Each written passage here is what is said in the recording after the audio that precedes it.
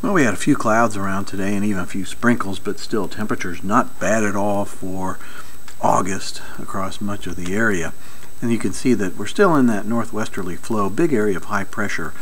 It was kind of helping move some of those clouds into our area.